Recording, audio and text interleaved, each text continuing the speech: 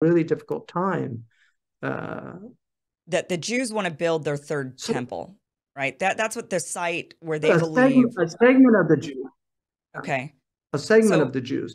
So not all the Jews believe that. Like I actually had a conversation in Rome at a conference that I was in with the man who was in charge, the Israeli who was actually in charge of taking care of the Israeli side of that, like the wall. And most of the rabbis traditionally said Jews aren't supposed to go onto the Temple Mount right, right. because that was an Orthodox position. But there are segments within the community, and these again are the more extreme segments that don't seem to be bothered by that injunction, because the holiest of the holies is identified by the Messiah.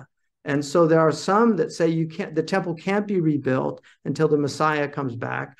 There's another minority belief that says, no, we build the temple and then the Messiah comes. And I think Christian Zionists and Christian Zionism really for Catholics and Orthodox Christians is a heresy, because Christ himself declared himself the temple.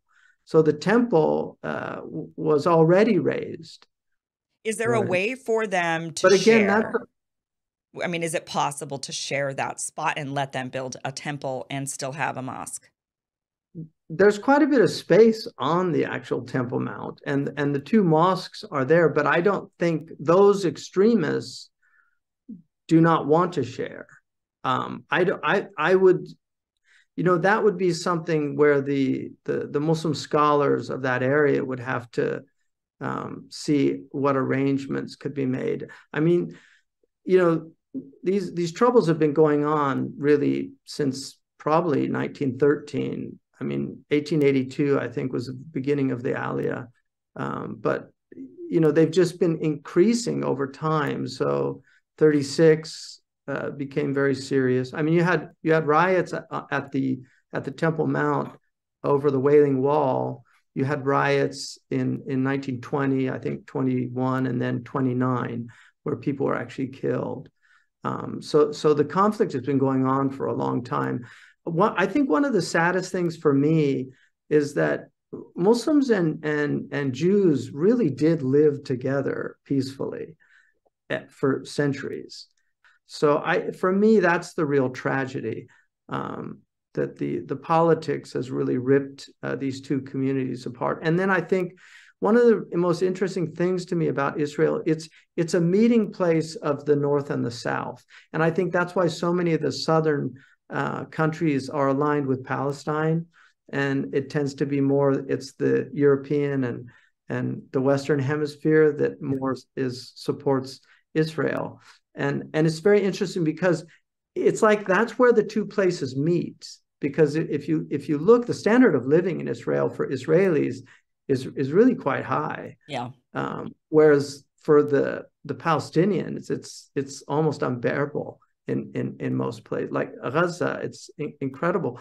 And I think somebody like Gideon Levy, the journalist for Haaretz, I mean, he said that in his estimation, Palestinians have shown an immense amount of restraint and patience, really, in dealing with it. So I think that to me is the great tragedy of the place, because I think we are children of Abraham, and in some ways, it's really a failure of our religions. This is quite the tragedy, because the Jewish community, they were actually tasked with being exemplars for humanity. They're supposed to show the nations, the goyim, the nations, to be an exemplary community, to show us how to live in accordance with God's laws. And I think Muslims have that same mandate. The Quran says, "Vie in virtue."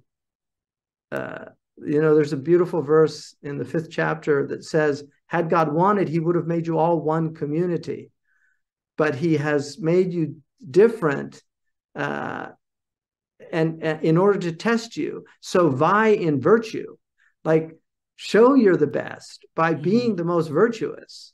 And I mean, people say Muslims are violent, but the reality of it is, if you look just in the last 25 years, Muslims have been the victims of incredible violence. I mean, you look, there's over 1 million dead Iraqis. There's over 1 million dead Afghan people.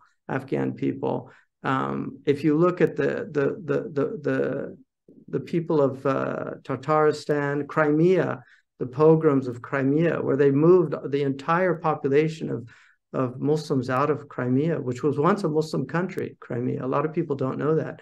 Ukraine had a quite substantial Muslim population. Now it's very small. So I think, and that's again, one of the things that really troubles Muslims. You know, it was unfortunate, I think, with, you know, the inability, because obviously, you know, the humanity can get lost in oppressive narratives. You know, when people lose their empathy for the other side on both sides, which is tragic, because human pain is human pain.